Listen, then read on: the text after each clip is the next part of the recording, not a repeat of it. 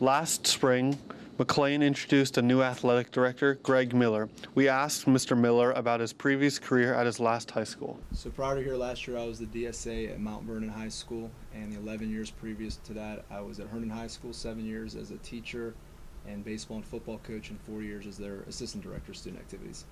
I've competed against McLean as an athlete and as a coach, and it's just a great community. And it's important for me to be a director of student activities at somewhere there's a lot of community involvement, and the community and the kids care about sports and athletics and activities, and this just seemed like a great opportunity and a great place for me to work.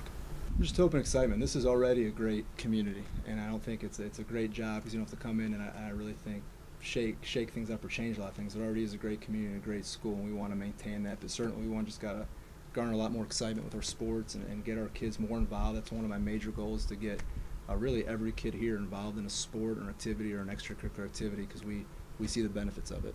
I'd like to see more participation from student athletes.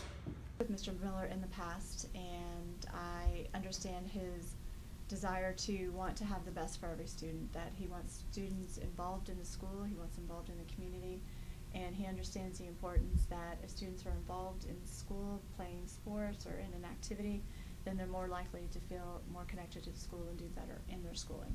So I enjoy his overall understanding of the relationship between academics and athletics. Signing off for WMHS News, this is Nick Basham and Garrett Williams.